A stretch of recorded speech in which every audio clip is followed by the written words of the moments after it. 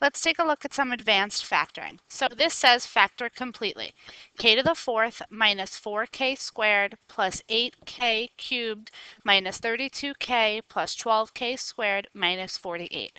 So there's a lot of terms there and there's a lot of things going on.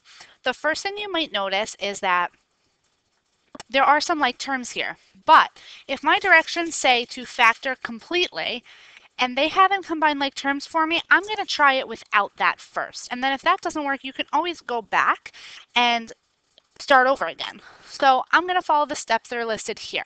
I'm going to group the polynomial into groups of 2.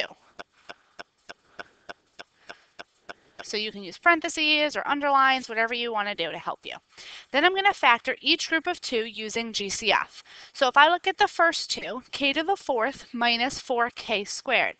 I can take out a GCF of k squared. And when I do that, I'm left inside with k squared minus 4. Now I'm going to look at the next 2. 8k to the third minus 32k. So I can take out a positive 8k as a GCF, and I'm left with k squared minus 4. And then if I take a look at the last 2, I'm just going to move this over for a minute here. 12k squared minus 48, I can take out a positive 12 there. And I'm left with k squared minus 4.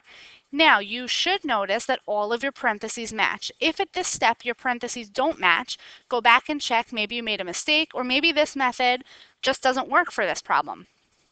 So because my parentheses all match, they're considered a GCF. So I have k squared minus 4.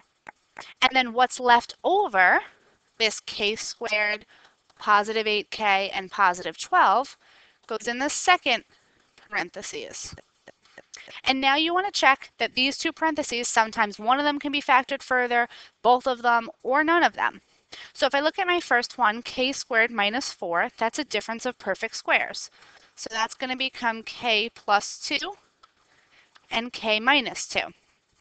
If I look at my second one, my trinomial, k squared plus 8k plus 12, I'm going to set up 2 parentheses. I'm going to use my sign trick, bring down my positive for the first one. Positive times a positive is a positive for my next one. If you need to, list out your factors. And I'm looking for something that adds to 12. And the factors were, adds to 8. The factors were of 12. So I'm going to use 6 and 2.